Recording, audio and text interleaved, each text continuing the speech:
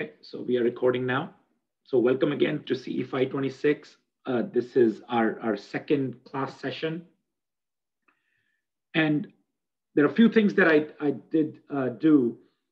I did post a link for a playlist on YouTube that essentially covers where I'm going to, on that playlist, I'm going to post all of our lectures. So that would be one resource where you can sort of refer to it.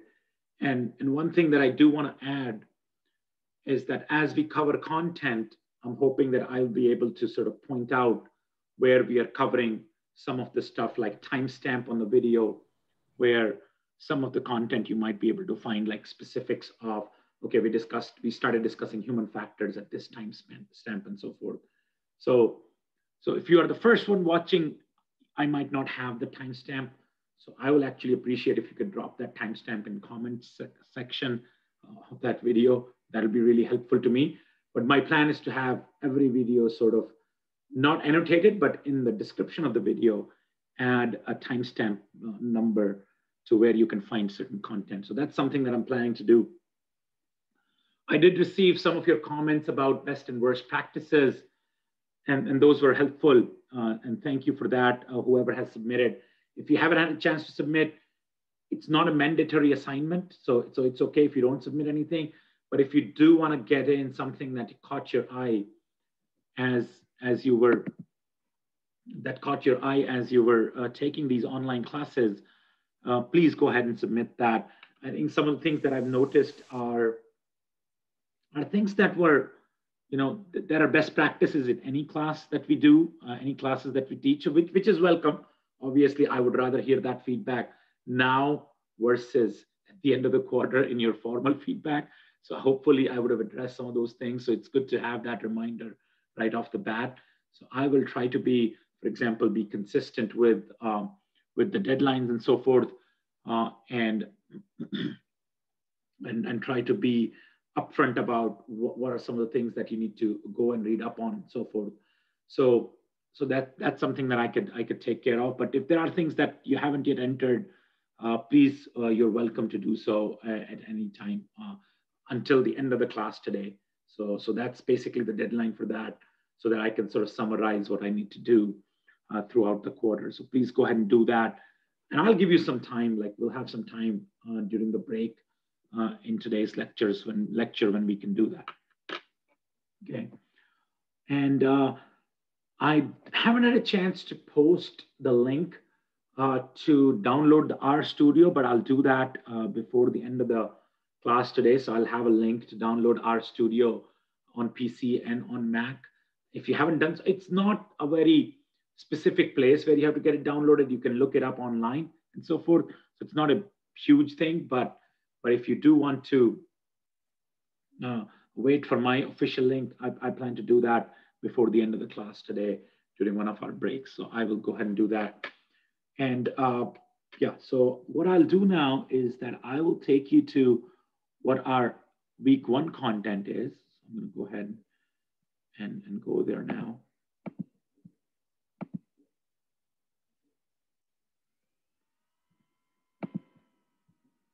Give me 1 second here.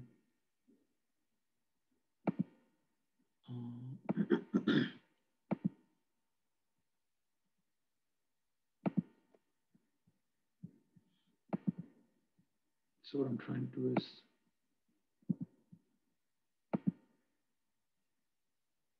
put this canvas here. Sorry, I have too many tabs open. Okay, here we go. So what we'll do is we'll get started with the human factor guideline, and I'm going to go ahead and share my screen here. I'm going to do hide floating meeting controls. I'm going to go ahead and open the main meeting page. Okay.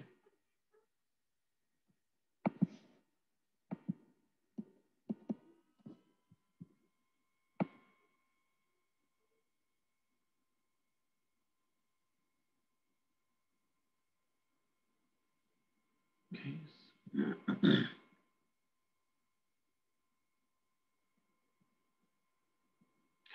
So our first topic that we're discussing is on the human factor guidelines. Okay? And this is based on this report here, NCHRP report 600A on human factor guidelines. And the context of all of this is that, we talked about a little bit, at least, about the idea of nominal safety, right? So the idea of nominal safety is that are you addressing all the relevant design guidelines that are specified for designing a roadway location or an intersection or an interchange or whatever. So any facility that you design, are those meeting that minimum design specification? So that's your, trying to meet that nominal safety. But nominal safety, adhering to nominal safety guidelines is sometimes not enough. And even if you do adhere to all the guidelines, you might end up in a situation that might still be crash prone. And to make it even more safe, the first step is to kind of look at how potentially a human being might interact with that situation and kind of making it a little bit even more user-centered design. So trying to go a little bit above and beyond what is specified in the design guidelines. Okay? So what are some of those things that we need to do? And your reading assignment for this lecture is that what I would like you to go ahead and do. So your reading assignment typically will be due on the Tuesday of the week when we have to finish that topic. So for this reading assignment, I'll clearly specify the deadline would be the 12th of January. So please finish up this reading assignment by January 12th.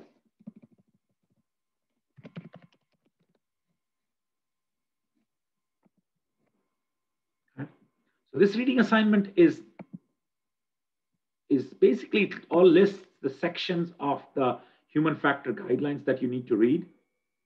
And what I've done is I've curated some of the content from this, because if you look at the whole thing here, if you look at the whole human factor guidelines NCHRP report, which is this one, I hope you're all seeing it. So if I click on this, so this is a 4.4 MB PDF. And if you download this, this is 146 page long.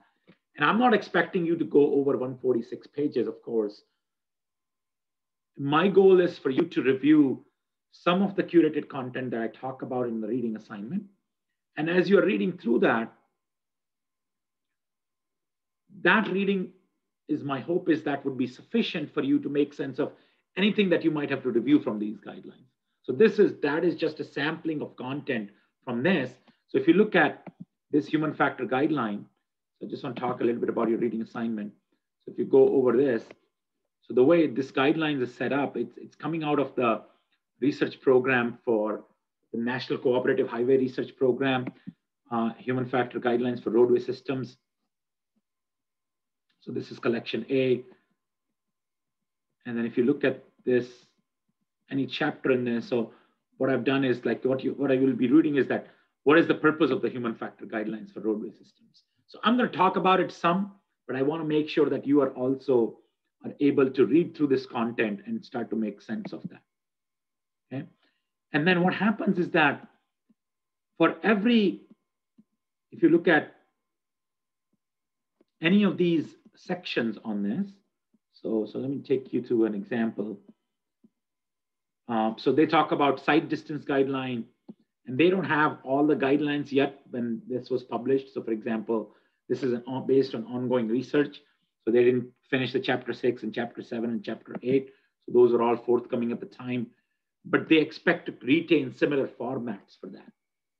So that's going to happen there. So for example, if you look at chapter 11, you'll see engineering countermeasures for red light running. So if you go to any section here, so let's say if I go to section 11-2, so if I go to page number section 11-2 here,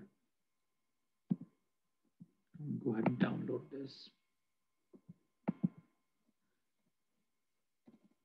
So if I, and I didn't even have to go to 11-2, you can go to any of these sections. So any of these sections here are designed based off of, so they will have like an introduction to the idea. So this would typically be the introduction to the design standard. So the part that I've highlighted here is going to be the introduction to the design standards. It'll essentially take content from the AASHTO Green Book or your MUTCD. So this will be the design guideline. And then there will be a sliding scale. And I want you to pay attention here. And if you're not paying attention, if you're on some other tab or if you're looking at something else, I want to give you maybe 20 seconds to come back to the classroom content real quick. This is very important for you to understand. Okay? So I hope you're all back paying attention.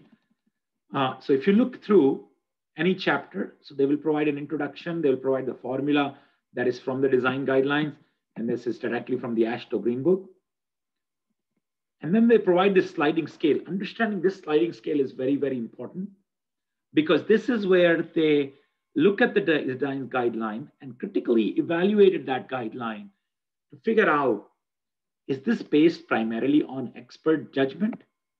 So if you go to the extreme left of the guideline sliding scale, those things are based primarily, those guidelines are based primarily on expert judgment, okay?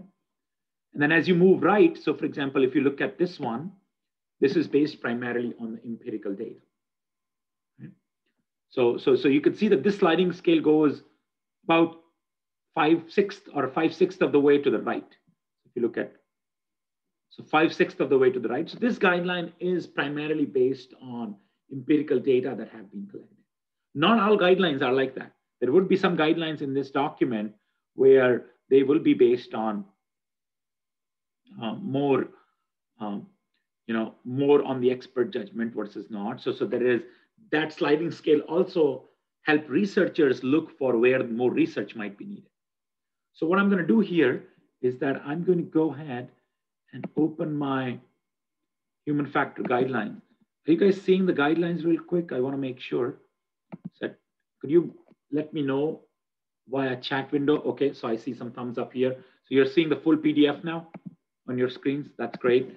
So what I want to do now is I want to do quickly, I want to look at some of these guidelines. So basically what I'm trying to get at is, so there are some chapters, and then once you get to sight distance guidelines, so this is the first guideline they provide, so sight distance guideline. So what I want you to look at is, I want to look at the sight distance guideline that I'm seeing on the screen. So this is sort of key components of the sight distance. So this is what they're talking about. What is the key components of sight distance? So sight distance, the design guideline is that the key components are 2 components. And this is something that you're very familiar with from 321, our fundamentals of transportation engineering class, right? That sight distance, and we talk about it in traffic engineering, this is a very, very fundamental element of this. That sight distance is based on distance traveled when the driver perceives and make decisions about and intimates the action in response to a road element. That's your PRT, what is called the perception reaction time. And then when the driver, let's say, applies the brake or whatever, it reacts to the situation, then there will be a distance traveled while the driver completes an appropriate maneuver. So those are the 2 components of the design guidelines. What is the key components of the sight distance, right? So these are the 2 components. Can you look at this sighting scale and tell me in the chat box, in your judgment, is this based on primarily on expert judgment, or is it based on empirical data? So in the chat box, I want each of you to type, by looking at this sliding scale, is this guideline based primarily on empirical judgment? So just type the word empirical judgment or expert judgment or empirical data. So what I'm going to do now is come back to here. So I see some chats already coming in. Yep, this is based on mostly empirical data. That's right. So this is something that you guys now are familiar with, is that you guys are seeing that this is primarily based on empirical data. Why? Because you can see that the sliding scale goes up to here. Okay. So now you can basically look at this and figure out, whether it's, so now, so one way to think about this is that if there is a human factor or if there is a design guideline that's based primarily on empirical data, it is more trustworthy, right? Because you've verified that with with empirical data. So this is great. So I guess so you guys are looking at this, and then this type of scale appears if you look through this document on everything, and you will see that some of these well-established guidelines that you might have learned in CE 321 and CE 421, if you've taken that class, you will see that a lot of those are in fact based primarily on empirical data. But I want to find something real quick here as we go through this. You can see that. See this one? I hope you're seeing the scale. So this is intersection site distance. So if you look at intersection site distance, they talk about where they're getting that from Ashto Green Book. And then look at this one. So this is sort of 50-50. If you can just do a quick thumbs up and let me know that you can see that this is 50-50. This is sort of the sliding scale only goes up to here, right? So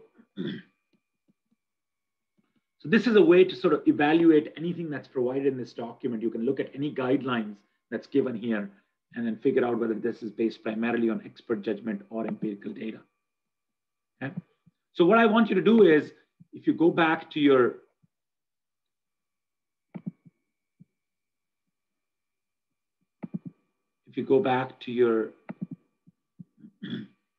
reading assignment here, go back to the reading assignment that you have to work on the 12th is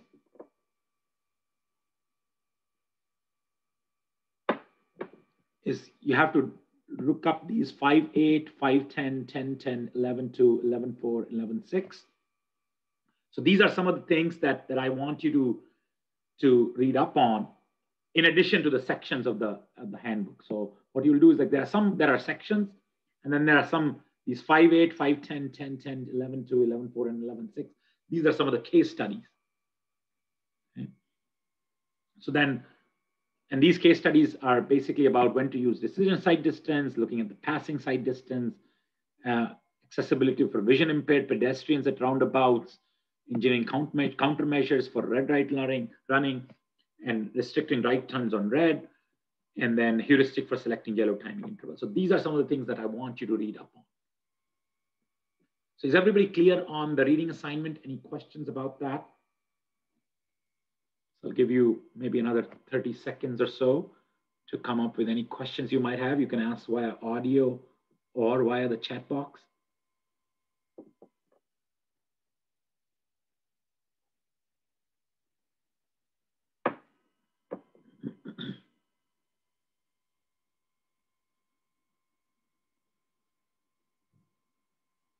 Okay, I'm seeing no questions here, which is fine.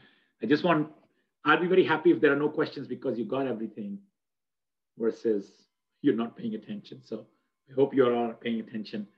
And okay, so what we'll do now is that if everybody's clear on what they're doing with the reading assignment, what I'll do is I will go to our formal lecture now. So I will go ahead and open my PowerPoint or my Google Slides now, because I do everything via the Google slide. So I'll sort of look at it. And I'm going to the present mode here. Is everybody seeing the slides?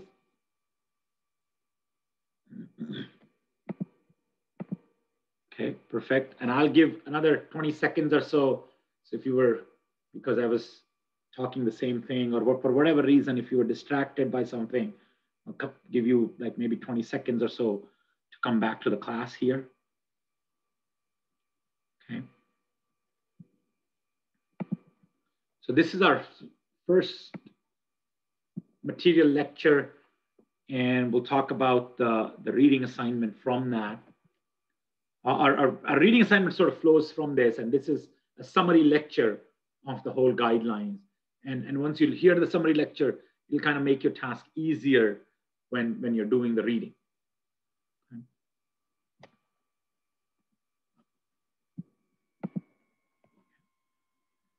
So what are, first of all, we'll try to define what is a human factors. So human factors they're not specific thing to traffic safety, by the way. So human factors is an applied discipline dedicated to enhancing the relationship between devices and systems and users who are meant to use them.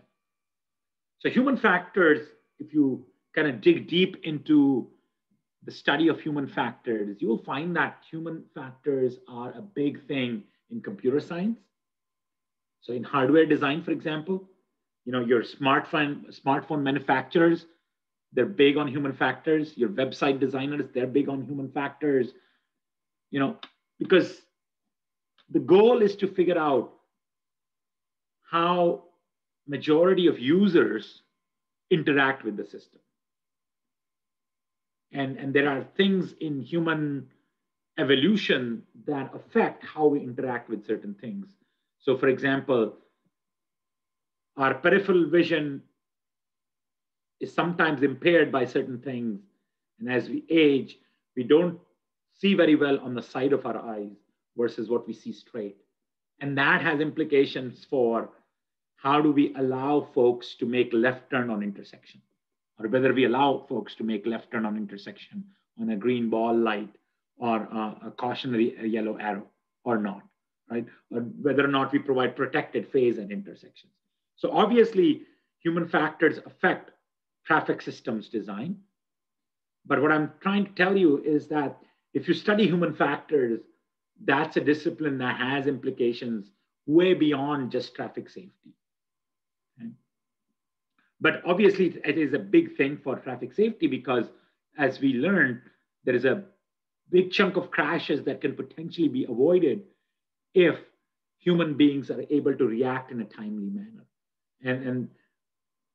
And I gave you that sort of somewhat misleading 90% crash statistic in our previous lecture when I was talking about how even though the last causal event in the chain of events that led to a fatal crash or a crash itself includes human error or includes human reaction, there was a much more detailed study by NCHRP that kind of put that number at about 50%.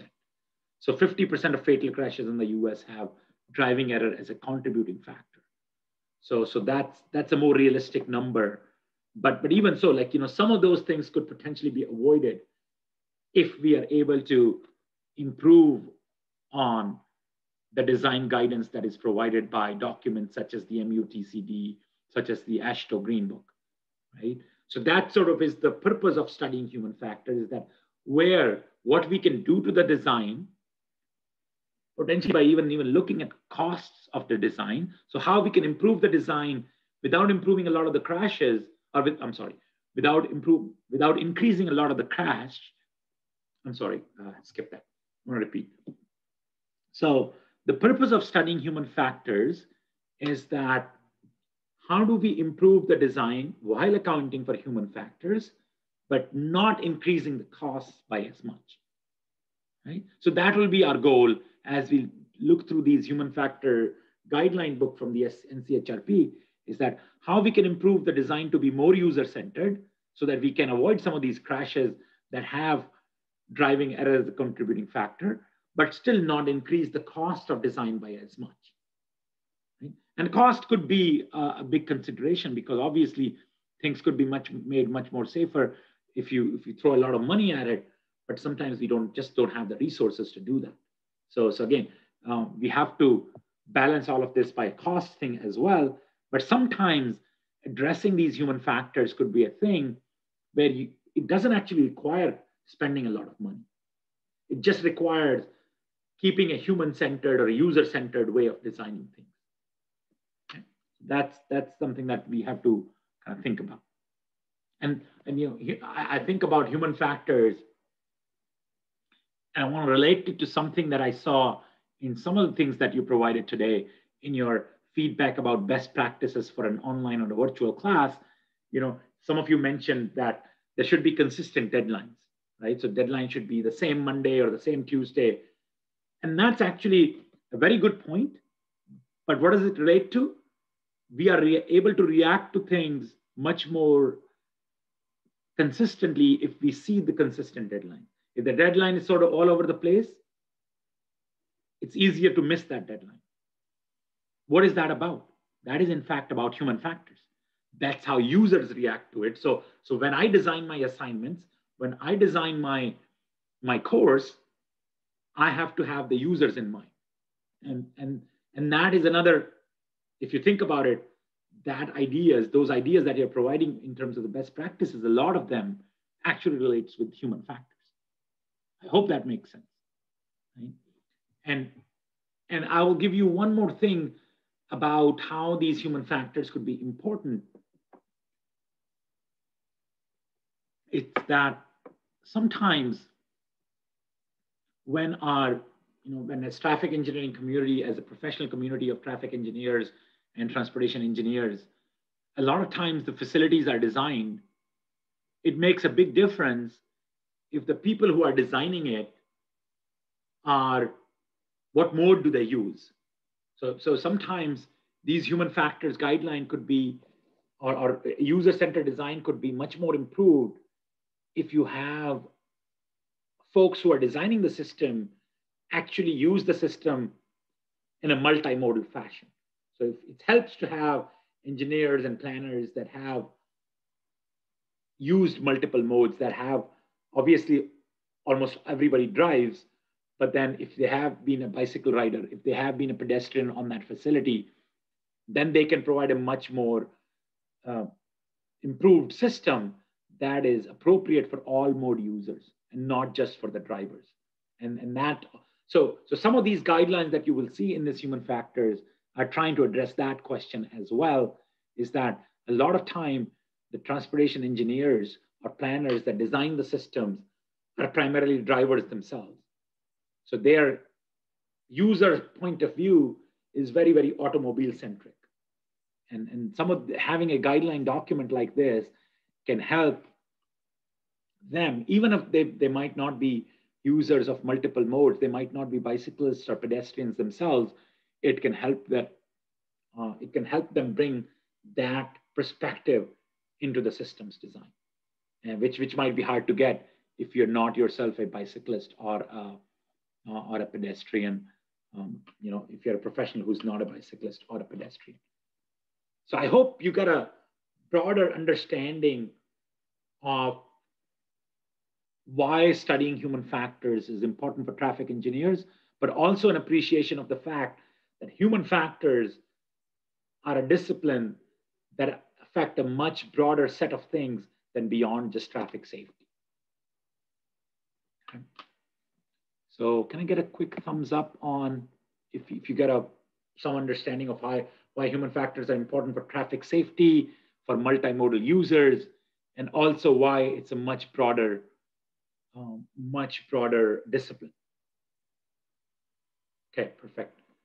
So I'm seeing some thumbs up. I'm not seeing all, but I hope. So I hope folks who are not on camera, I'm not asking you guys to turn on your cameras or anything like that. But folks who are not on camera, I hope they're still here and listening. That's always something that's on back of my mind, and sometimes it distracts me. But yeah, so again, I'm certainly not trying to have you guys turn on your cameras or anything, but occasionally I would like a virtual thumbs up just to get that feedback that you guys are still here and still listening. Perfect. Okay. So let's go to the next slide here. So what is the background? And I already provided some of the background of that human factor guidelines from which your reading assignment is based off of. It is the published resources to aid in safe roadway design and operational decisions. It includes the MUTCD. It includes the policy on geometric design of highways and streets. And it includes the highway safety manual itself.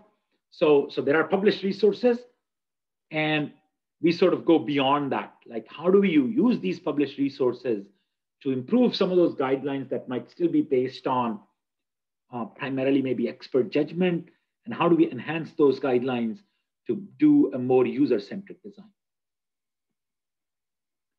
Because there are several limitations, and so and you guys already have some experience with. You guys already have some experience by looking at the design guidelines. I'm sure in CE 321 we'll talk a little bit about the AASHTO Green Book. when we talk about site distance briefly, when we talk about braking distance and stopping distance and all of that, could you, and I know if you just sort of, because you have access to these slides, because I try to do that before the class, so you can obviously click through that and get the list that I provide on this slide later on. But could you take a minute and on the chat box, based on your understanding and not looking at my list, and this is not a graded assignment, but if you can take maybe like a minute or so and think about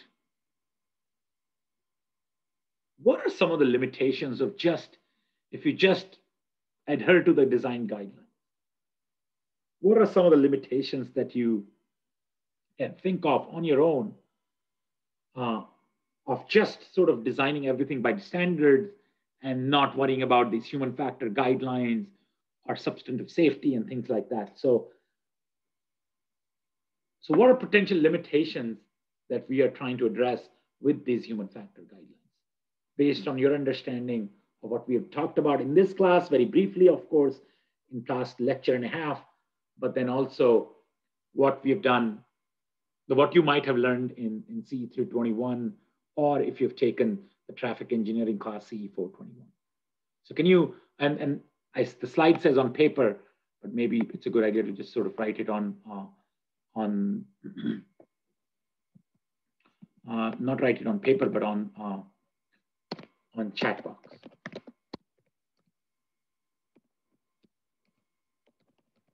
Could you give me some limitations of those on chat box? I see one already appearing there. That's great. So I don't want you to look at this. I don't want you to look at the screen here.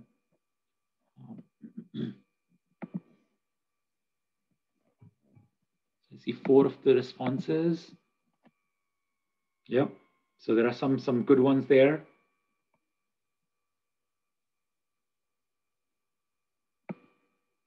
Yeah. Really good ones. So I'm seeing outdated data. That's pretty good. Your scenarios may not exactly match the one published on the guidelines. So this is great.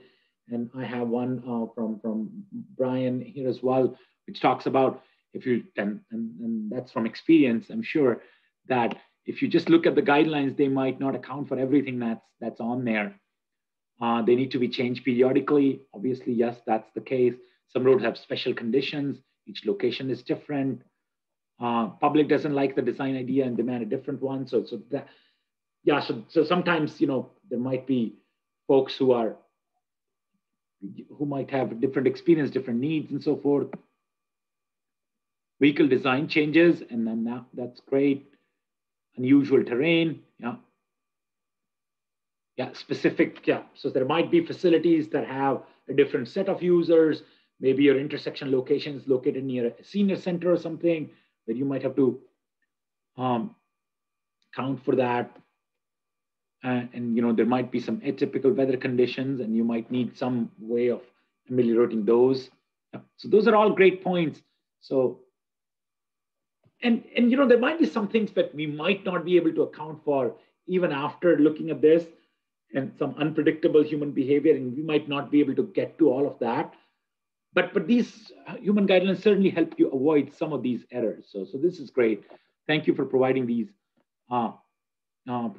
conditions. And then, yeah, so there are places where you can actually avoid some over designing as well. So this is great. Some of these design guidelines might just be too conservative, and that's a great point too. And one example of that is that if you look at and I'm not sure if Caltrans has updated these guidelines. So because one of you mentioned in the chat box, there might be some, you might be over designing because of certain guidelines is a great point too. And I'll have once I look at all the responses. So this is great. Thank you for your responses. So I'm gonna tell you one thing that relates to one of the responses that came in about over designing for worst case conditions. And this is something that I heard from some Caltrans folks. Up until at least a few years ago, if you're familiar with the passing site distance guideline on 2-lane roads, right? So there are And you might have seen that on some two-lane roads, especially in rural areas, you have these solid markings, lane markings that separate the two directions of road. And so you'll have these solid markings, solid yellow lines. That means you can't pass. And then sometimes there will be like broken lane markings, or and those markings at those locations you're allowed to pass. So and you might be also knowing that Caltrans has different highway design manual, highway design manual than the ones that they have for AASHTO Green Book. It's very similar, but it's just different. So one of the guidelines that was different was that because it was based on the lower object height, Caltrans's guideline for providing no passing zones was different than the AASHTO Green Book, which was much more conservative. The Caltrans's guidelines was much more conservative. So their no passing zones had to be much larger on a two-lane road. And what they were doing, what the Caltrans engineers were doing, is that based on the latest research, they were citing the Green Book research that was going in the national documents, and they were getting approved these design exceptions year after year after year and they had to do that every time because the highway design guidelines were different. And once you look at the object height being different and accounting for where the human eyes is going to be in relation to that, they could actually get away with much more lax design standards, and they could provide ability to pass at much longer sections, but they were not able to do that just by the design guidelines. So they had to sort of justify every case by case basis. They had to write those design exceptions. And they got approved and everything. So they designed it the correct way and not in the more conservative way a lot of the times, but still took resources for them to be able to write those design exceptions. So again, accounting for these human factors in your design guidelines could be much more valuable. And in some cases, it could actually lead to cost savings and providing a much more efficient design. And obviously still be safe, but even sometimes it can even help you not just achieve a safe system, but can also help you the other way around, providing a much more efficient system. So I'm going to kind of click through my guidelines here that I've listed here, and you could take a minute to review those now. And I know some of those got already mentioned.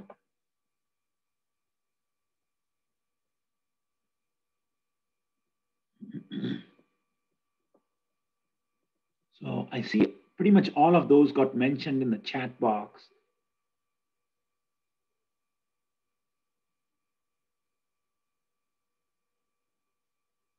So I wanted to kind of review this for a minute or so, all of this list. And is there anything that's not quite clear to you? Please let me know. So I'll give you maybe another minute or so to kind of review all of these guidelines or all of these reasons for why do we need these human factor guidelines. And if there are some things that's not quite clear to you, could you let me know by asking a question? I'll grab some water in the meantime.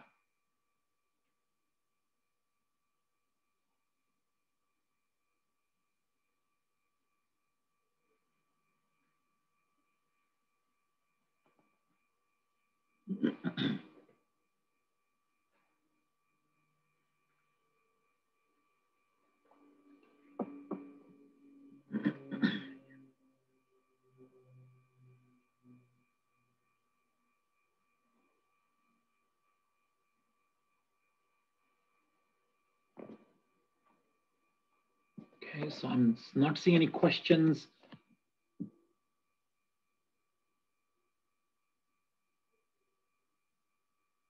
Here so far.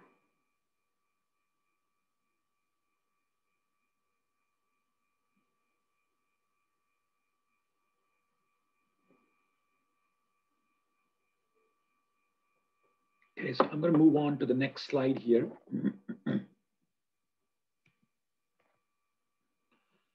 So this slide talks about all the components of the highway system that we have to, when we're trying to design safe systems, we have to look at. So there are users that are using an automobile, there are users that are using maybe large trucks, and then you have the user that is a pedestrian, And then there are like lane markings that are part of traffic control. And there are traffic control signs on the road. And obviously this is a much simpler environment because I'm not showing you an intersection. I'm just showing you a roadway system or roadway segment and not an intersection. And as you enter an intersection, the components of the highway system become much more complicated, but this is a simpler roadway system where you have these different types of users, different types of traffic controls, but it's still a relatively simple system, which can get much more complicated if you're in a roundabout or a traffic signal where you have intersecting roads, maybe some driveways and so forth as well. But think of this as a simple sort of maybe an arterial road where you have different types of users, some minimal traffic control and a road. But even here, you have multiple components that you need to address as you're designing the system. So different types of users, the roadway design, and the traffic control.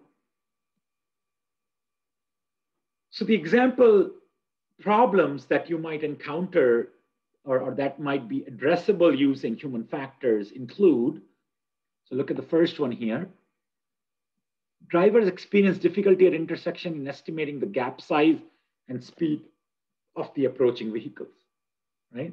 That's a classic human factor problem in thinking about, and what is the key implication of this design? Like if you look at this problem,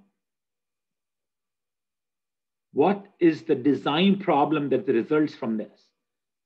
If the driver experienced difficulty at intersection in estimating gap size and speed of approaching vehicle, what type of decision that you might make as a transportation engineer or a traffic engineer that is affected by this problem? Can you start typing in the chat box real quick? What type of design decision will be affected by this first problem? What type of design decision would be affected by this first problem?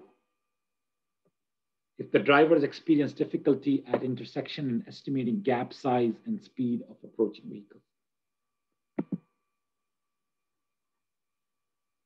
Yeah, intersection sight distance, yeah. So yes, the intersection sight distance will absolutely be affected by this. That's correct. And then ultimately, if the intersection sight distance is affected, that will, like if you have a signalized intersection, for example, that'll absolutely govern whether you need to provide protected left turn or you need to provide, you can provide permitted left turn. So obviously these types of things. And then let's look at the second one here. Drivers experience problems in detecting a sharper curve after negotiating several longer radius curves. And this gets to the point of, this gets to the point of a design consistency issue. Right? If you have been experiencing mostly mild curves that have longer radius, and remember, longer radius is better, right? Because for a straight section, the radius is infinite. And those are obviously easy to navigate. And as radius goes down, that's when you need to navigate the curve. A sharper curve would have a much lower radius. And if you have been encountering curves that have very large radius, or you've been encountering straight segments of the road, and you suddenly end up in a situation where the curve is large, you have to adjust your speed. So you might need adequate warning before a curve. And you might have seen those warnings on the road, right? So if you're driving on 101, there are sharp curve warnings, there are like regulatory or advisory speed signs in yellow boards, and so on and so forth. They are there to give drivers an indication this might be a little bit of a different environment that you need to navigate. And then additional distance and time that are required to slow or stop under adverse weather condition. So sometimes there are roads that have, slippery when wet type of warning, when there are when there are, when there are slippery when wet, and the road may, and sometimes the icy bridge warnings and so forth. So those are provided to account for adverse weather condition. And then the next one is the excessive messages on changeable message sign can inhibit correct decision and traffic flow. So bright light sources, whether from vehicles and roadside property, can cause glare, user blinding, and possibly loss of vehicle control. So if you have changeable message sign, you want to be judicious in what type of warnings you provide through those changeable message signs, because that could be potentially harmful if you're providing too many messages or too many different types of messages and so forth. User decision making takes time, but users can only react to about 1 to 1.5 information tasks or actions per second. So again, you don't want to overwhelm the road users. That's something that is overall is the message, that you could have technology like changeable message sign that can be helpful, but if you overwhelm the users, that can cause problems.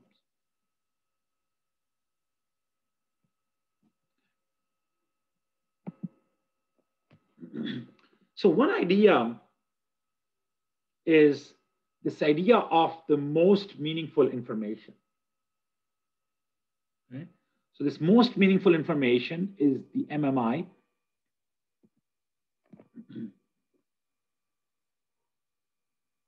And let me kind of go back to real quick onto the hide this meeting controls and go back to this NCHRP report here. To this idea of,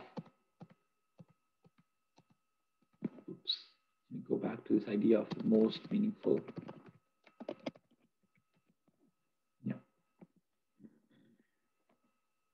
So the idea of, so what I want you to do is like to go through the idea of most meaningful information. I want you to take a minute and read the paragraph that I'm highlighting here on the screen. I hope everybody can see it. Let's read through this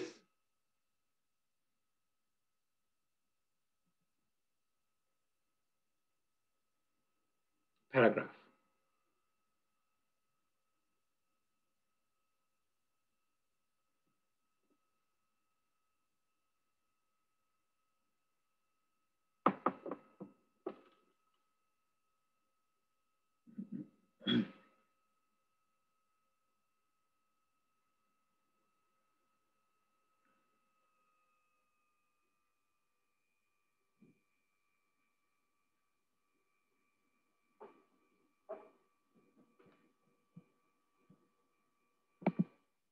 Just take a minute to read through this.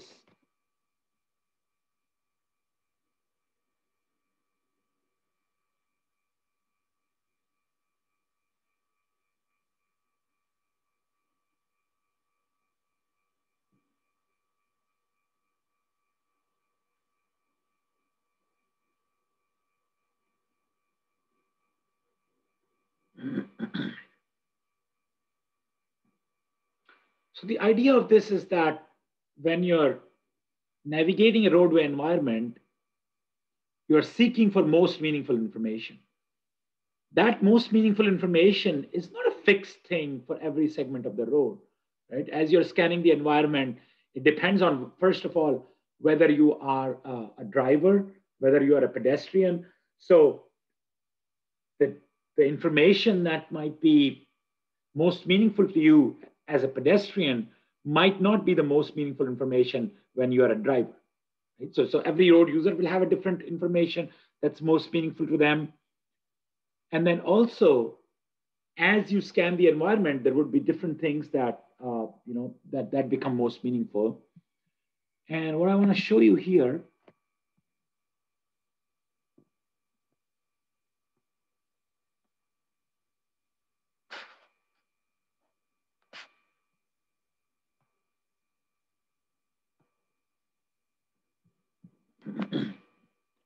so if you look at the slide that we were talking about, this slide.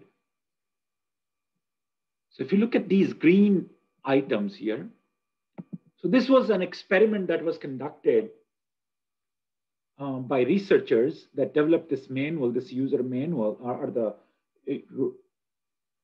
the human factors manual. So they asked users as they drove down this location, they asked user to rate what is the most meaningful information, right? So this is the same roadway location, by the way. Okay. So this is the same roadway location. They asked folks to rate which is the most meaningful information to you on the left picture and on the right picture. Okay. So if you think of this, and then if you look at this sliding scale of colors here on the left or on the bottom here, on the left bottom, if you look at the green dot, that is typically will be thought of as the most meaningful information. So most drivers said, I paid attention to this item. And then as you move right, fewer and fewer people treated that as the most meaningful information. So you could say on average, anything that has green shade or light green shade or yellow shade was treated as more meaningful information by the drivers versus these purple and red shades. They were treated as less meaningful information. And gray and blue were sort of in the middle. So what do you notice in those two pictures? And you could probably look at this if you're not seeing this picture very well on your slide here on the Zoom screen. You're welcome to go back to your classroom slides or on the Canvas page and download, and look at these Google Slides from there. But what is the difference? What is the difference between what is the most meaningful information on the left picture versus on the right picture? They are the same exact location, pretty much same time of day, but what's the big difference do you see in the most meaningful information? You can type that in the chat box, please. What is the biggest difference in what you see to be the most meaningful information?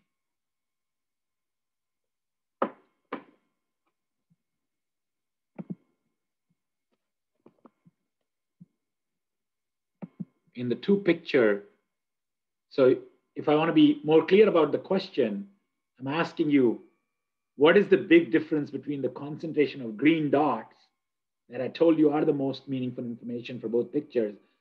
Where is the concentration of green dots in the left picture versus on the right picture? Seeing already some responses on the chat box. Yeah, the oncoming car to the right? So that basically becomes, so if you have a car coming, right, so you need to make sure that that becomes the most important information, right? So this is very important, is that if there is something changes in the environment, the most meaningful information would change. And what are the implications for us as designers? So that's one thing that they noticed, is that in one of the studies, they found that driver perceives the speed limit sign to be a very, very meaningful information, whether it's because of the fear of getting ticketed or whatever. If you see a speed limit sign on the road, that drivers treat that as a very meaningful information. So you have to be careful as to where you put those speed limit signs, because you know that the drivers are going to treat that as most meaningful information. You want to make sure that that's not a distracting item for them that distracts them from something else that might be even more important from a safety perspective. So that's another thing that came out of the research, was that they looked at the speed limit sign. They found that that was a very meaningful information, pretty much regardless of the context. Obviously, people pay attention to the oncoming cars and so forth, but they also still pay attention to the speed limit sign quite a bit. So you have to make sure that you put the speed limit sign on a road location where it doesn't take away attention from something even more meaningful, maybe an approaching curve or whatnot. Okay, that's great. So I'm glad you guys sort of picked up on that. So see, this is kind of the important thing I was talking about. So you look at this, so many folks were paying attention to this speed limit sign, and they were not looking ahead So a lot of these things they were trying to look ahead at everything, but obviously speed limit sign was important to a lot of folks. Okay. And they were not looking at what's happening up front, where there actually might be a sight distance issue because of that approaching vertical curve, because they can't probably see what's up ahead of them.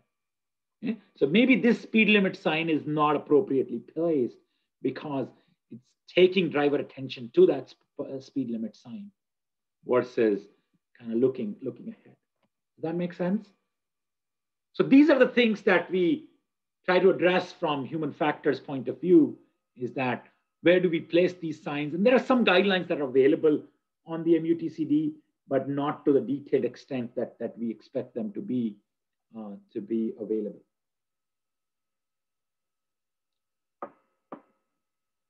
So I hope that discussion was somewhat clear to you guys. Any questions about this?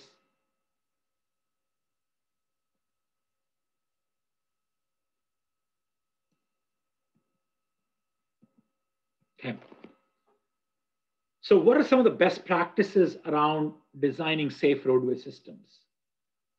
So what you want to do is you want to become a virtual road user and avoid unintended use of the infrastructure. You want to avoid inconsistency of design and traffic control application. You want to avoid large differences in speeds. You want to avoid uncertain driver behavior. And then in this case, the traffic engineer who are going to primarily be affected by once the operations part takes over. So traffic engineers would primarily be responsible for the operations of the roadway and evaluating the operations of the roadway, whereas the highway designers would actually design the roadway elements. So they need to work together and they need to be engaged as virtual road users. And this safe roadway system approach, so I want you to be kind of thinking about this when we do and I'll point this out as well, but I want you to be thinking about this when you look at the safe roadway systems.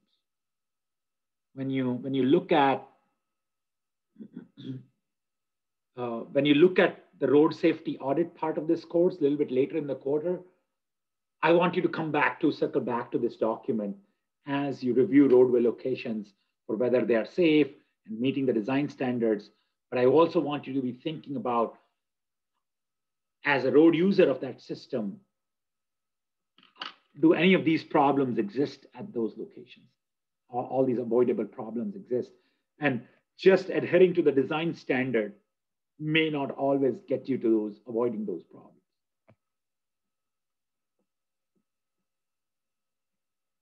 So any questions about this so far?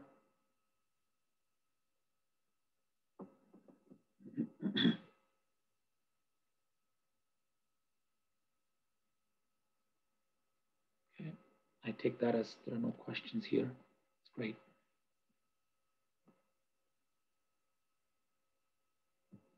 So this is, again, one thing that when you're talking about most meaningful information, you have to be thinking about what area of roadways is scanned in each step by the road user. So in this case, it's the driver, and how far they can actually scan the roadway environment. So they will be able to, so when they're located here, where they're located in the figure, they will be able to look at the step I. So this will be the first thing that they can scan. And as they move forward, as they approach the next point, they will be able to scan the second I+1 step and then I+2 step. As they're progressing on the road, they will be able to progressively scan the next segments. My question to you is, can you think of some factors?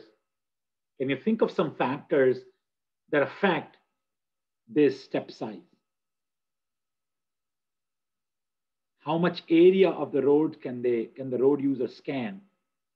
This area that is inherent in these rectangles. What are some of the factors that this area is based off of? Again, please, could you provide some information in the chat box for me? What are some of the factors that this step size may be based on?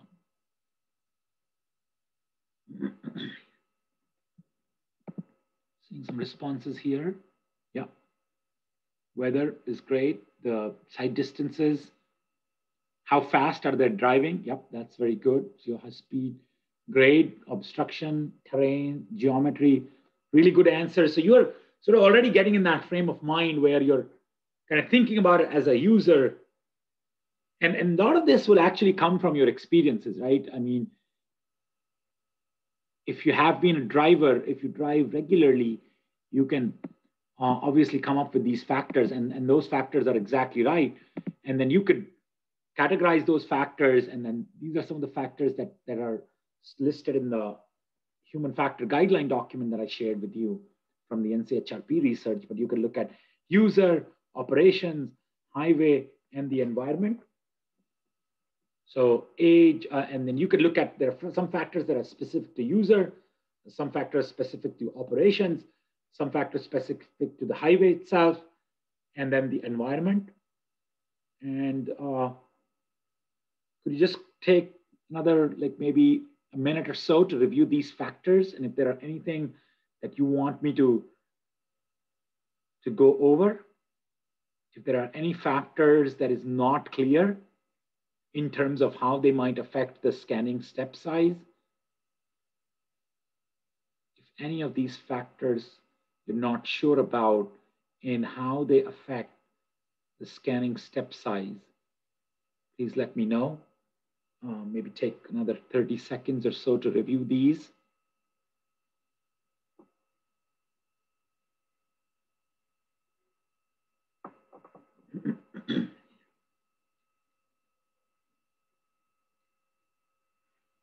So I see something on the chat box real quick. What is the control type? That's a good question. So control type is operations. So this is control type will be your intersection, right? So whether it's a signalized control, unsignalized control, how you are, control type would be like, you know, if there is any intersection. So you're mostly talking about intersection traffic control here. Signal, stop sign, yield sign, roundabout, so forth.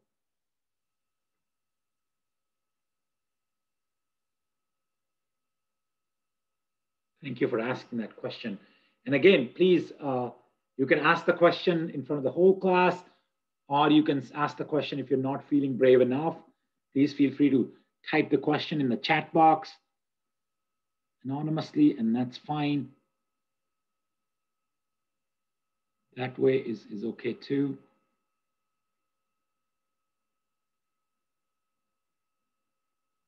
Okay, seeing no further questions so far. Okay, there's one more. Yeah, what is meant by land use? So land use appears in the environment. So land use is basically whether it's an urban environment or a rural environment. You know, if you have an urban environment, there might be things, more things that might be vying for your attention. There might be billboards, there might be other road users, there might be more driveways, there might be more things going on in an urban environment than in a rural environment. So land use basically refers to what is the surrounding area is used for, like is it urban, rural, suburban, and they would affect, because you will have to scan more things in an urban environment versus in a rural environment. So that's what that refers to.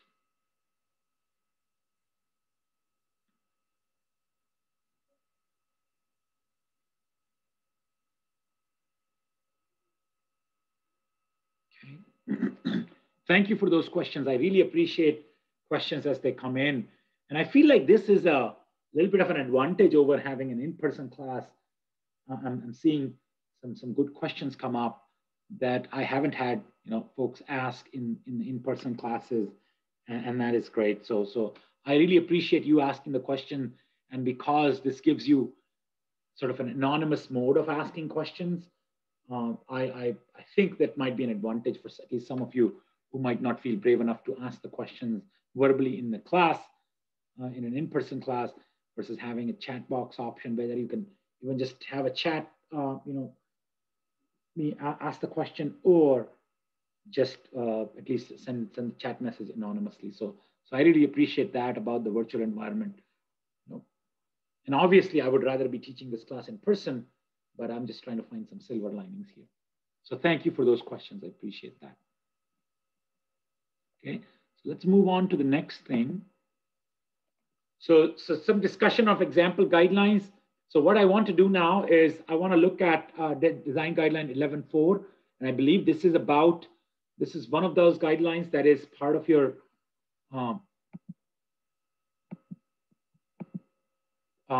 part of your reading assignment. So I want to go over a few of these. So let's go over and open up the design guidelines 11.4 real quick.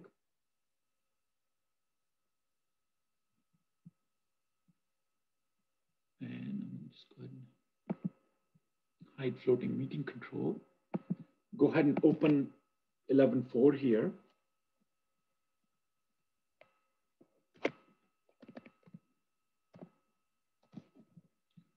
let's go to section 11.4. So this is signalized intersection. So this is a design of signalized intersection, restricting right turns on red to address pedestrian safety. So this is a human factor. There are obviously some guidelines that are available to us from MUTCD, for example. And you can see that this is not as based on expert judgment. The scale goes up to almost 4/6 of the way through. So based equally, so it's a slightly more based on expert judgment than, or slightly more based on empirical data compared to expert judgment, but not quite all the way through, obviously. So what I want to do now is I want you to take some time. I'm going to take maybe a 20-minute break here. So off the break, I want you to spend maybe 5 to 10 minutes to kind of just walk around, take a break, get some water, go to the restroom, whatever it is you want to do, 5, 10 minutes of that. But then I also want you to spend 5, 10 minutes on just making sure that you kind of go over this write-up. And then I want to come back and talk about it when we get back here. I want to talk about these guidelines. So I want to, and you might not be able to get through all of this, but make sure that you get through some of this. And I want to highlight how do you, and this going through that in the class together will also be helpful to us because it'll helpful to you as you wrap up your other reading assignments. So maybe we can go over 1 or 2 of these here today, and then you can read the rest of your own as part of your reading assignment.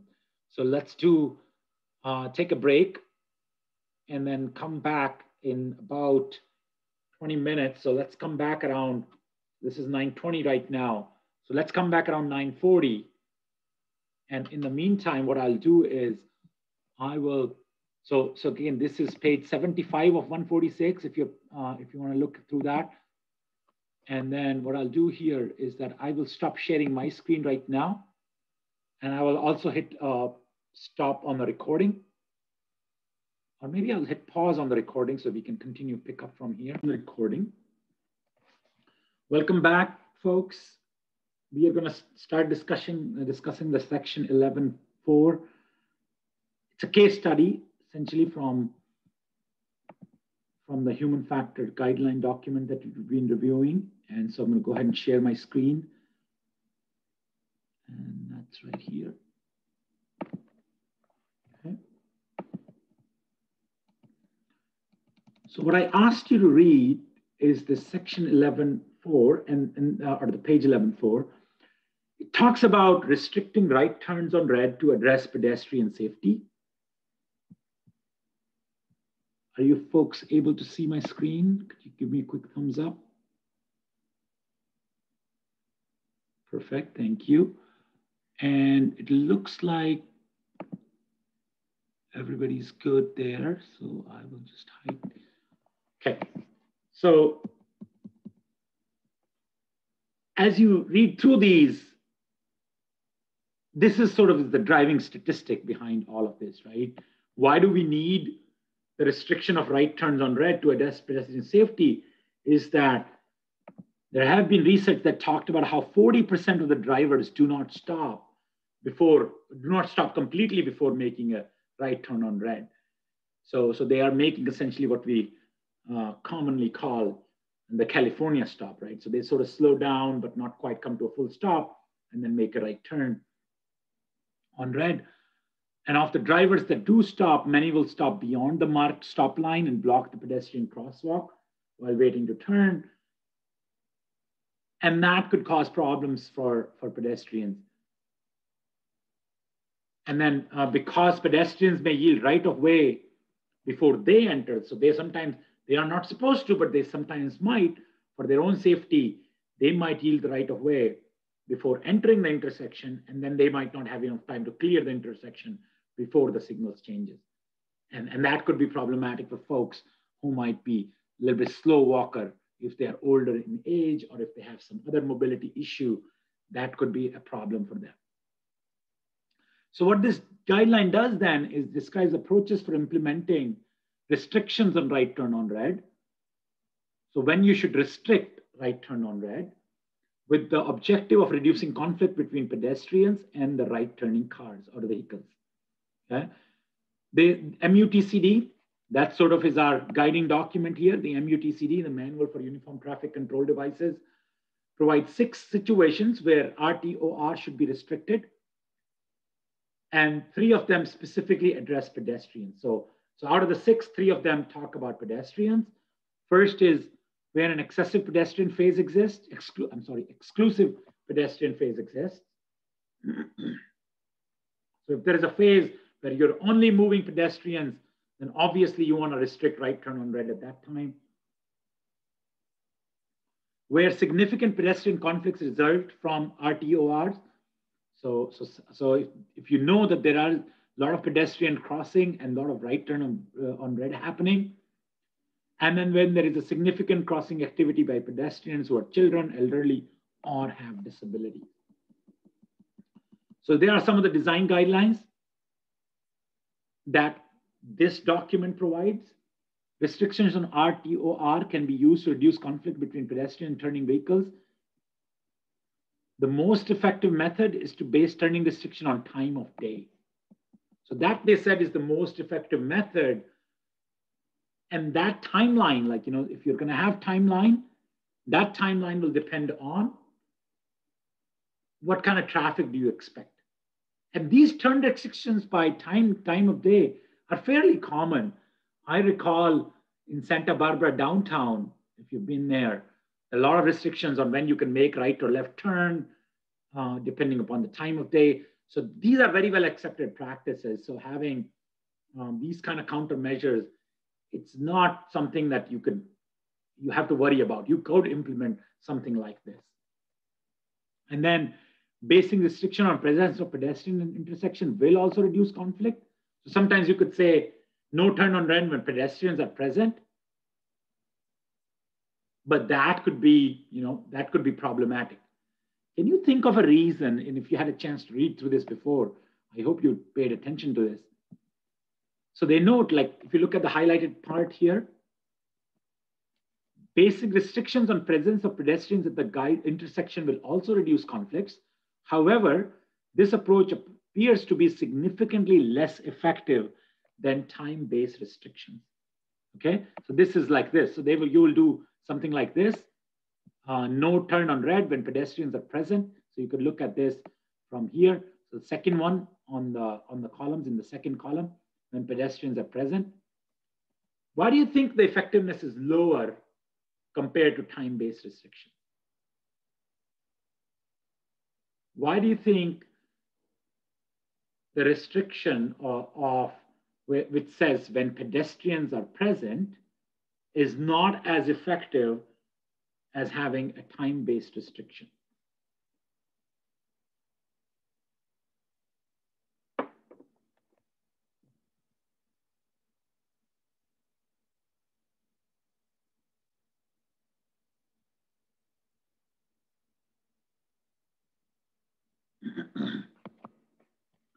Okay, so I'm seeing some information in the chat popping in. That's great.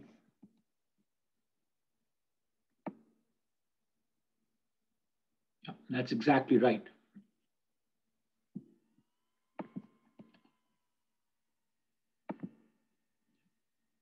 So this is great. Drivers are not expecting it. Yeah, so this is the correct answer. Like, if you're basically relying on the drivers, they might not see the pedestrians, but so it leaves much more subjective judgment. If you want to sort of summarize these concerns, when pedestrians are present, type of restriction leaves a lot of subjective judgment on part of the road users. Whereas if you just do it on the time, it's an objective thing.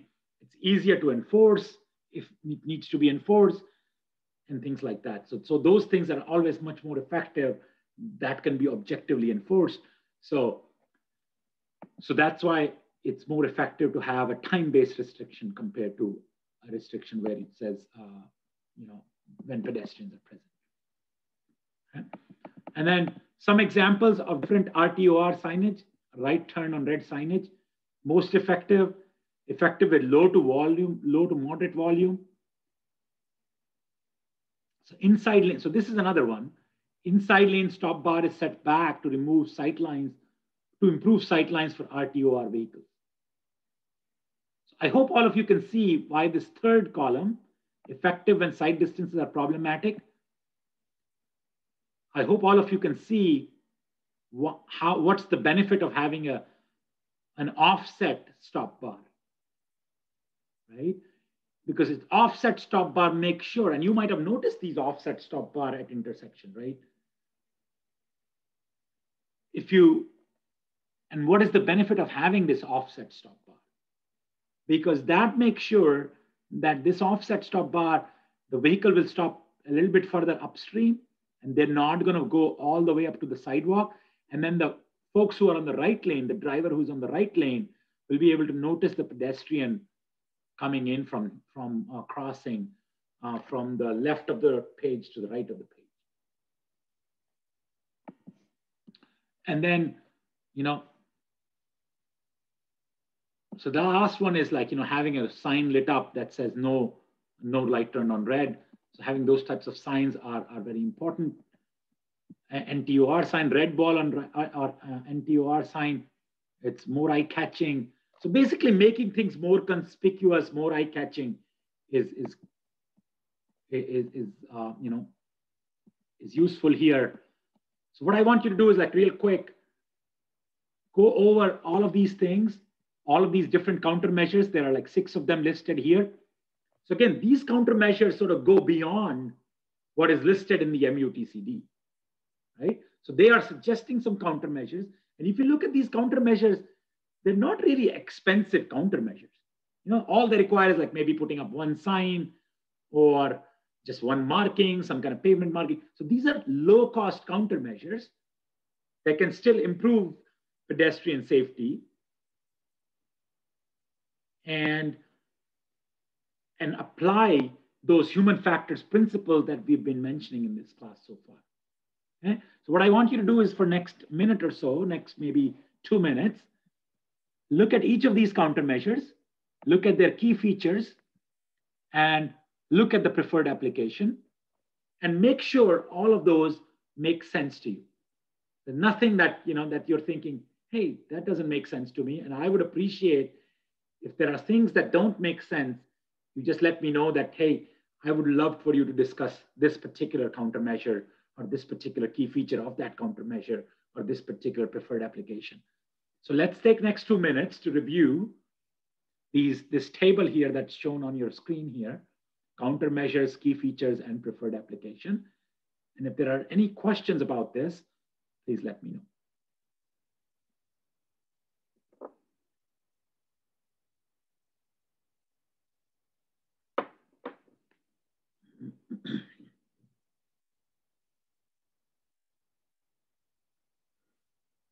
And you can ask question via chat box. You can ask question via private chat, or you can ask verbally. That you're welcome to it if you would prefer. And I'll give you up until 9:55 or so to come up with your questions. So another couple of minutes.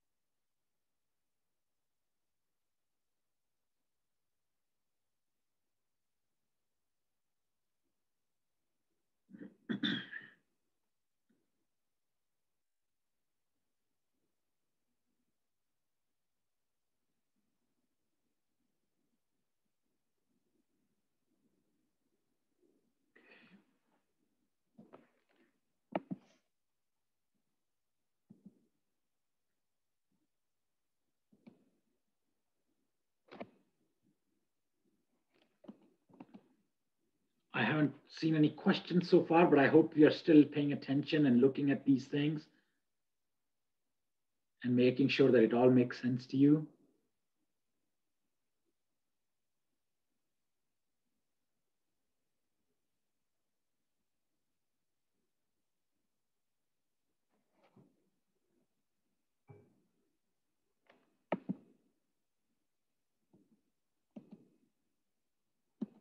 Okay, so time moving on to the next thing. So then they talk about some discussions. Then they provide discussion. So basically this first page, typically when you're going to be reviewing these things, the first page will talk about these countermeasure examples. And then this will provide some discussion, some, you know, where are they, what are the empirical research that's backing up these guidelines or these countermeasures that they're providing. So conditional RTOR restrictions, and then relative effectiveness of different signage options. So there have been some research on that. And then another issue to consider is the use of electronic signings. This is a blank out NTOR sign that are lit only during the times that turns are restricted. They found that some research found that the NTOR blank out sign was slightly more effective, although more costly than traditional signs. So that could be a cost trade-off. So if you cannot provide a blank out sign, then you provide more traditional sign, and then when the resources become available, maybe you can switch on over. So then they talk about some design issues that can diminish the effectiveness of the RTOR restrictions. So confusing partial prohibitions. So this is not a good idea usually. And then again, this relates directly to the human factors, right? And this relates to what you guys told me about having these confusing deadlines and so forth, right? It's the same exact idea. So confusing partial prohibitions, bad idea, because so you might have like something like 7 to 9 a.m. and 4 to 6 p.m. except Sundays. So then the driver's cognitive load increases. Hey, is today Sunday? Is what time is it? So you're basically increasing the cognitive activity that the road users have to partake in. And that's usually not a good idea. And then far right sign or hidden NTOR sign, far side or hidden NTOR signs, if they're on the far side of the intersection, or if they're not so visible, that's not good either. Long cycle lengths. So if the longer cycle lengths typically are not a good idea, because then you're, if you have long cycle lengths, then you're restricting right turn on red, you're encouraging drivers to sort of, you know, ignore that. If you have very long cycle lengths and you're providing restrictions on right turn on red, then obviously if you have long cycle lengths, meaning you have long red intervals as well. And if you have long red intervals, then you're encouraging some enforcement issues that drivers are just not going to pay attention at that point. On confusing multi-leg intersection, that could be a problem.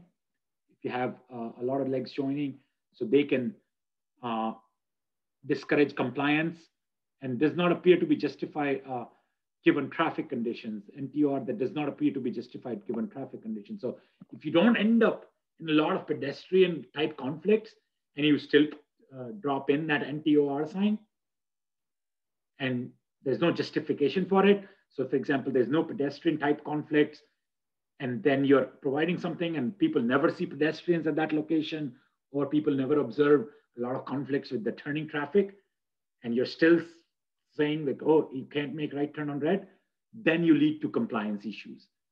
And that's usually a bad idea. You don't want inconsistent placement of RTOR signs from intersection to intersection. So if you are a jurisdiction, if you're a city agency, if you're a county agency that is in charge of placing those signs, you want to be consistent with where they're located every time on all intersections. Okay? And then for each of these case studies or countermeasure listings, they provide what we call the cross references. Okay, and cross references are some of the portions of the same document that refer to same type of research. So for example, because they talk about, if you look at this countermeasure that I discussed earlier, this countermeasure of having an offset stop bar.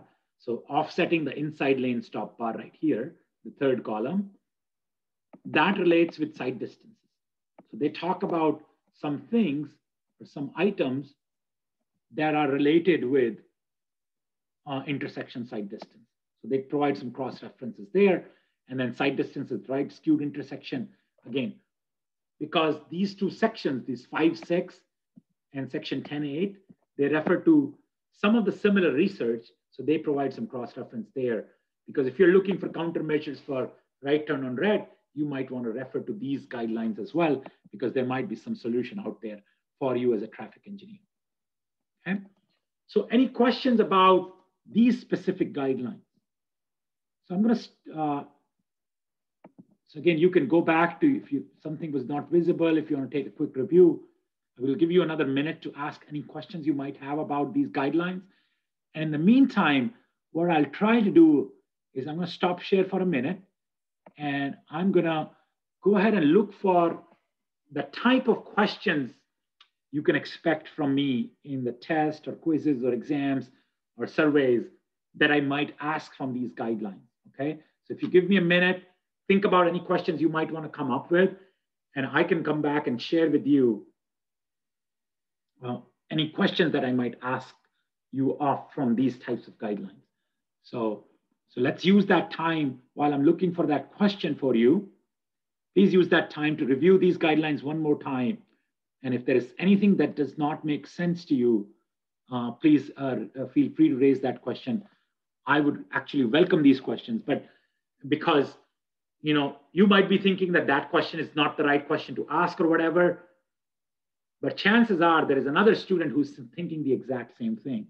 So please give yourself a minute to review this, what we've talked about from these 2 pages, and feel free to ask any questions you might have. So in the meantime, I'm going to locate the questions, the type of questions I might ask you from this.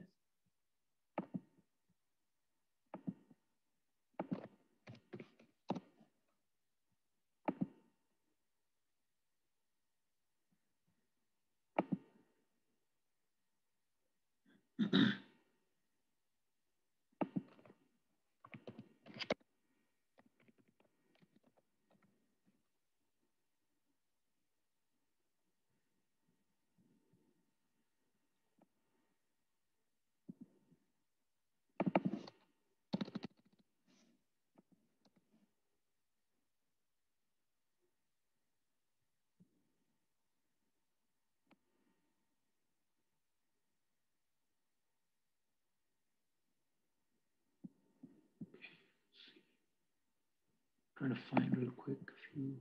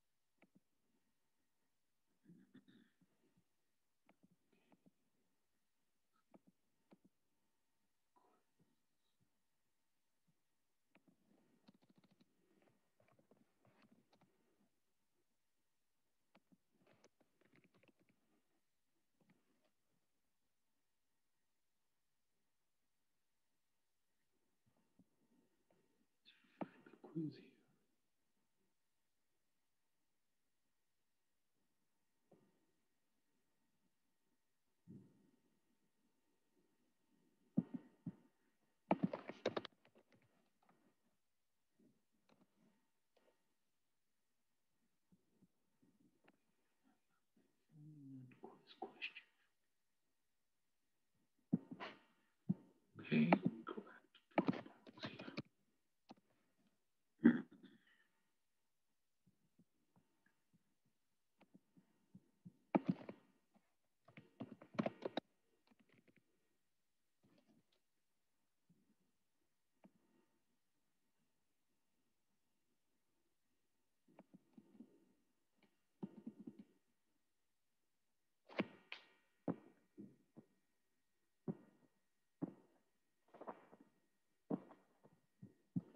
So let me go ahead and say, so one of the quiz questions could be, and I'm not seeing any questions from you guys, so that's fine.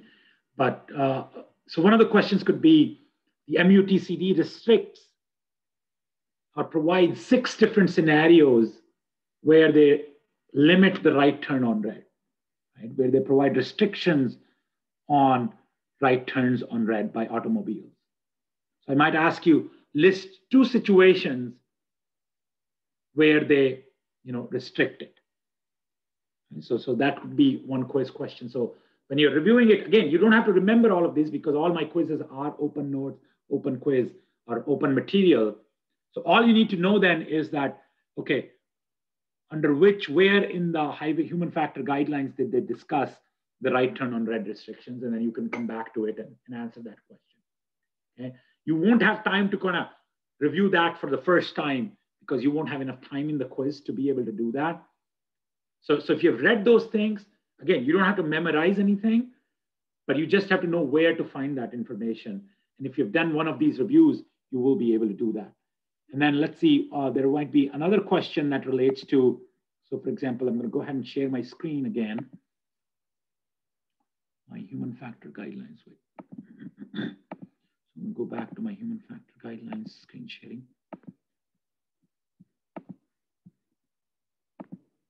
Okay. So I could ask you,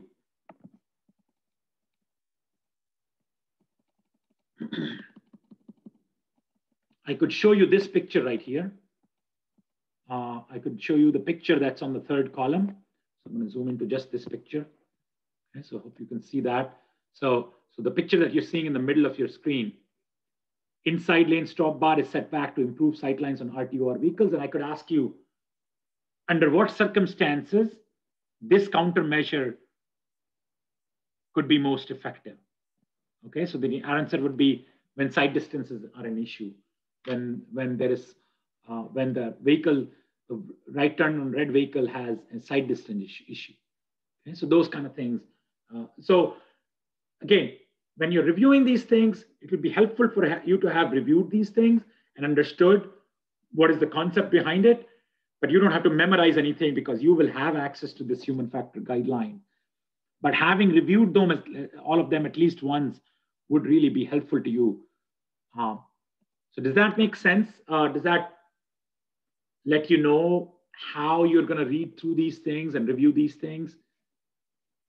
Not trying to remember everything, but making sense of everything so that you could, if something comes up, if I show you a scenario from these guidelines, you're able to answer any questions that relate with that scenario. And some of those questions might be true, false type statements. Some of those questions might be short answer type statement, or some of those questions might be multiple choice questions. But this is the nature of the question that I'll be asking you, showing you something from these pages or some specific things from these pages and be able to answer questions related to that.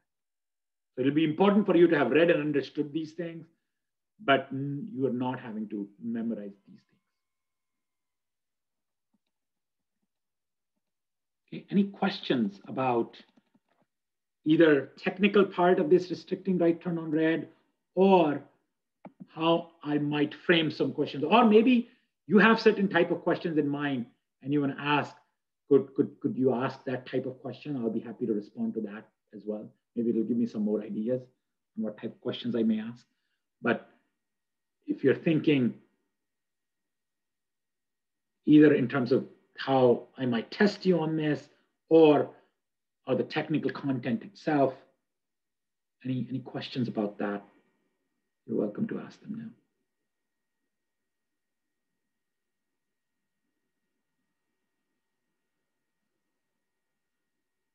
now. Okay, so I'm not hearing any questions. And obviously you're welcome to ask these questions during office hours and so on and so forth. But let's go back, and I want to review one more of these design guidelines. So I want to go back to your reading assignment real quick. Go back to your reading assignment.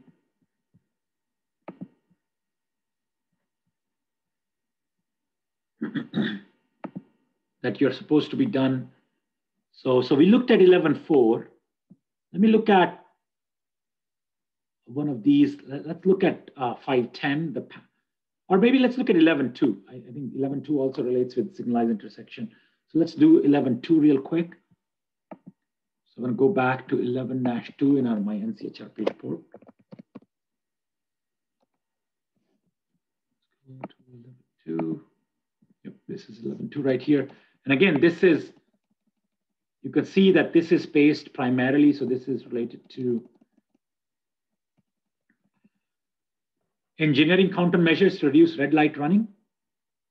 So again, we'll do the same format. So I want you to maybe spend 5 minutes to read through this. So I'm gonna leave you to read this for next 5 minutes or so. And then I wanna come back and talk about it. And if you're reading this and you run into some questions, please let me know. But let's take next 5 minutes or two, so up until 10:15 to read through this documentation. So this is talking about looking at these MUTCD guidelines then and kind of enhancing and coming up with some countermeasures to reduce the red light running problem. So go ahead and start reading those. And I will stop the recording and stop the sharing for a few minutes.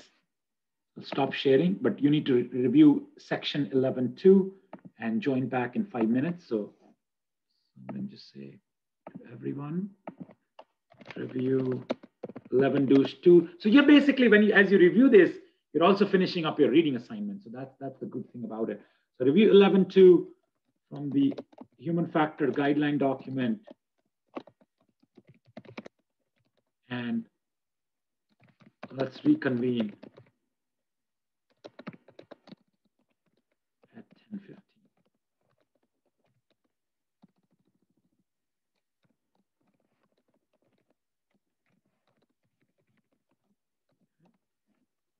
So I will have you guys reconvene and I'll pause. Okay, so we are recording again. Welcome back.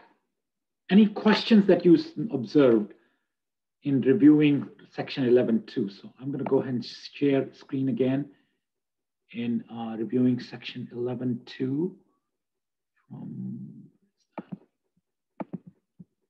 NCHRP report. Okay. So I see something in the chat. That's great. Thank you.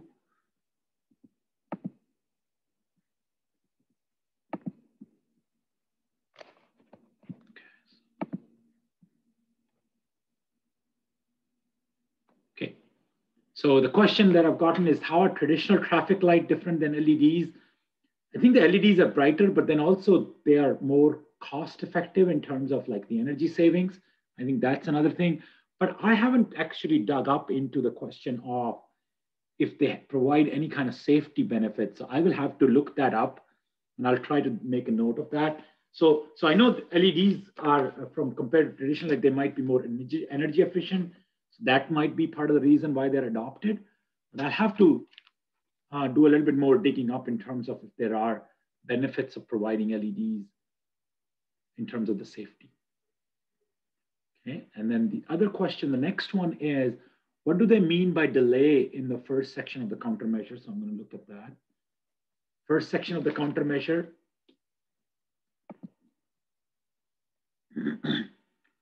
Right. So delay unnecessary. So reduce delay through timing if volume to capacity. So what they're trying to get at with the idea of delay is that the red light running is motivated by. So the question was asked is like, what do they mean by delay in this first engineering countermeasure? What do they mean by delay in the first engineering countermeasure? And the idea of delay, so what they're trying to get at is they are trying to say that they're trying to get to the root cause of why drivers engage in red light running.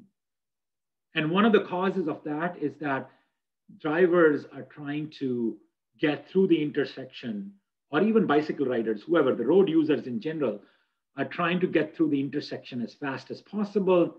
And they're trying to minimize their own delays. And a good cause, or not a good cause, but a root cause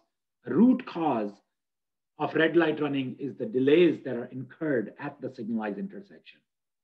So they're saying is that if you try to reduce delay by certain measures, if the drivers experience lower amount of overall delay, it will reduce their tendency to do red light running.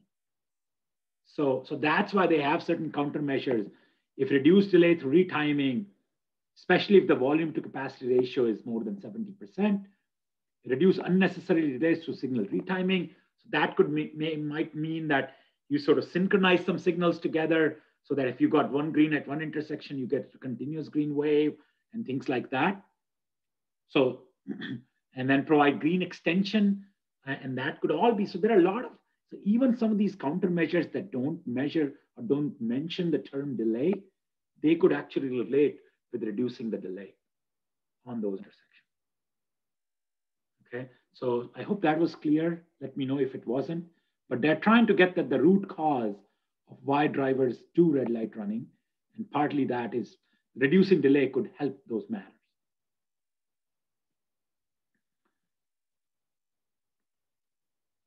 Okay, so any other questions? So this is sort of the last one that I'm going through, and the rest of them that are part of your reading assignment, you're going to have to go over them yourselves. So I hope this kind of reading through it together kind of give you that practice. So in the intersection, they talk about red light running refers to drivers entering a signalized intersection when the red light is on. And there are several have been proposed. And then they provide some references. These 1 and 2, they are like the references that address some of those things. Most of these countermeasures, they're saying, are supported by empirical research. So you can see that if you look at that sliding scale, that goes all the way up to 5/6 of the way. So you could say that, yeah, they're more based on empirical data. Most of them are based on empirical data. And then there could be a lot of different type of countermeasures that you could do. You could do it with motorist information, signal operation improvements, and then the operations or geometry design changes. So some of those could be, and this is where sort of, you have to kind of go back to signal warrants as well. So if you're seeing a lot of red light running, maybe there is a requirement to kind of at least review. Maybe there's a need to review whether a signal was necessary at that location in the first place.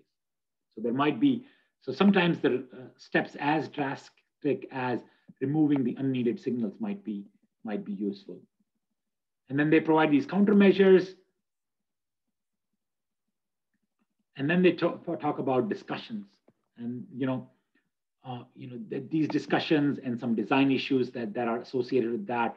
And then because red light running kind of directly relate with the yellow timing interval, because if you provide yellow timing, a slightly longer yellow interval, you can reduce red light running, and that could be helpful. And that's why the cross reference for this is section 11.6, that is selecting of the yellow timing interval. And then several driver-related factors and driver behavior are relevant to driver, driver-related issues. One thing that I want to mention here is that this is a particularly controversial one, the adding of the red light running enforcement cameras. And let me see if they provide any discussion on that.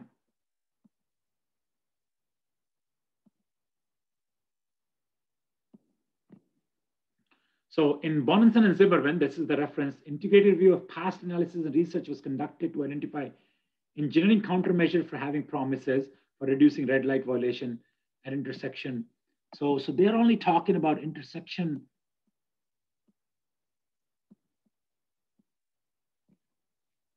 And this point might be obvious, right? So that the red light runners that are intentional, they are most affected by enforcement countermeasures, while unintentional red light running measures or red light runners are most affected by engineering countermeasures, right? So that's sort of is kind of obvious, but that bears it out from that bears out from the research that has been conducted in the area is that enforcement helps with people who are running red light intentionally, while the engineering measures help with the thing that are the folks that are running the red light unintentionally, right? And then the one last thing I want to talk about is the idea of enforcement, right? And there has been like a lot of controversy around it because sometimes the revenue of the camera installation and operation companies is dependent on how many tickets they issue. And those kind of practices are very shady in nature, I think on the part of the cities, also on part of those companies. And that could be highly problematic.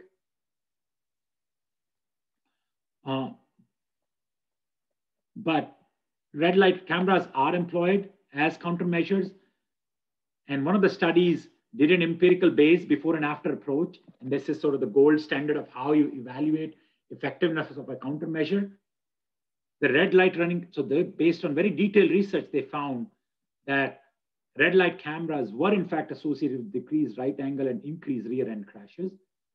And aggregate cross benefits associated with the use of red light cameras, right? So there is some benefit to that.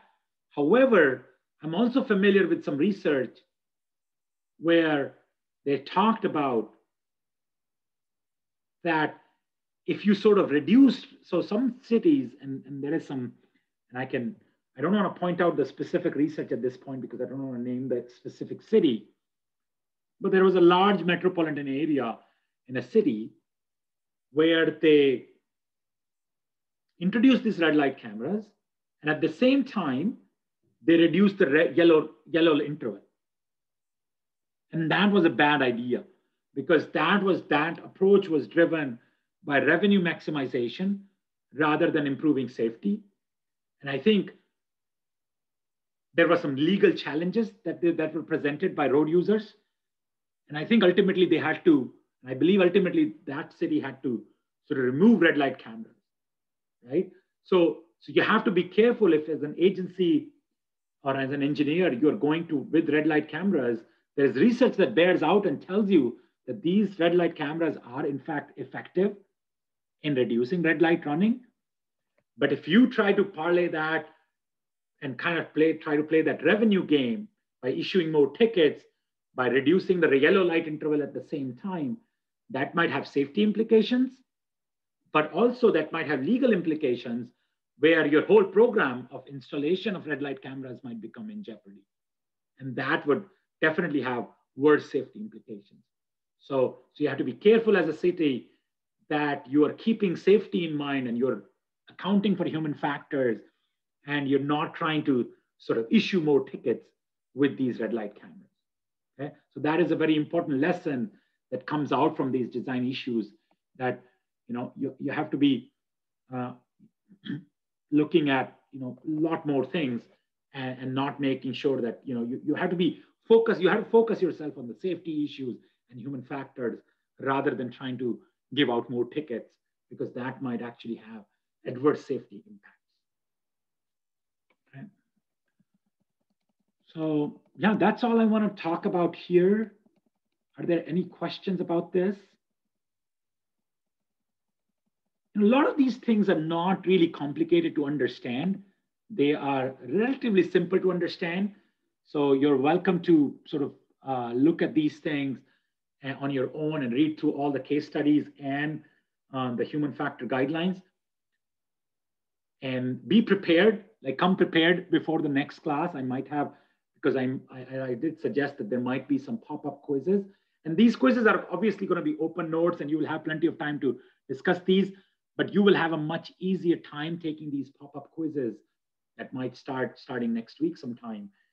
And you will have much easier time with those if in fact you have read through these things.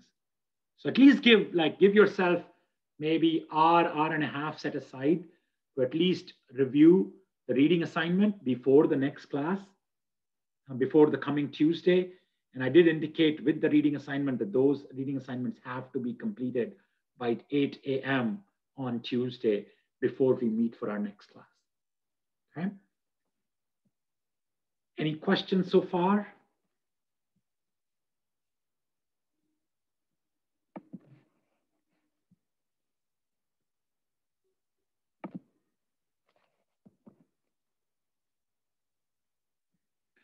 So I'm going to go ahead and stop sharing my screen now.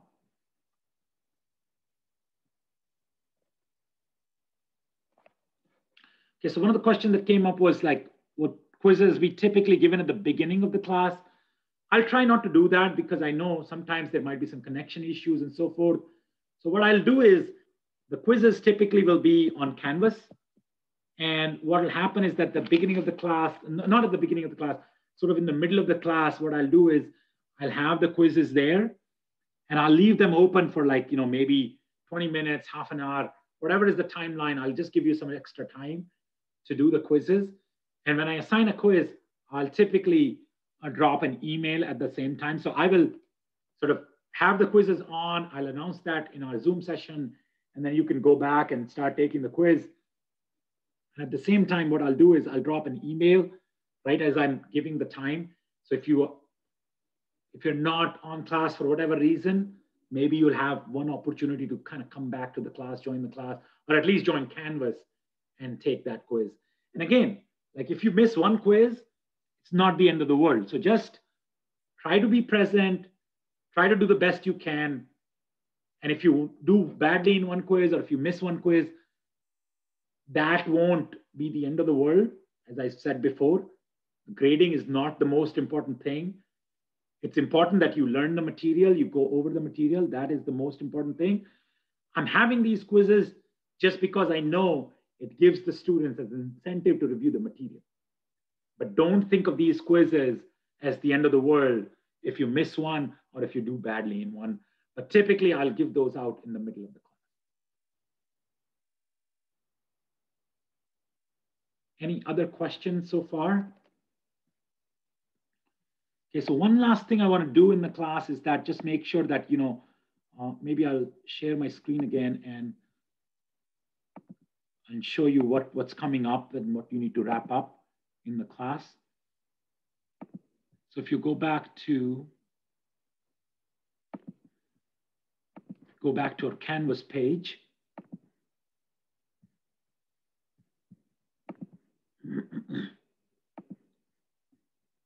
Go back to our Canvas page here.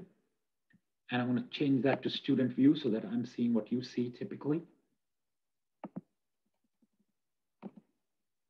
So if you can input those best practices, if you have any about the overall classes, please do so by January 7th.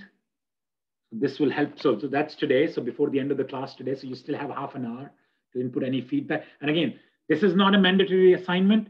So if you don't have anything to share, that's fine. But if you do have something to share, please do so by 11 o'clock today. So I can start incorporating that in my session starting next week. And this is something we'll cover in the next class. So we don't have to worry about this right now. But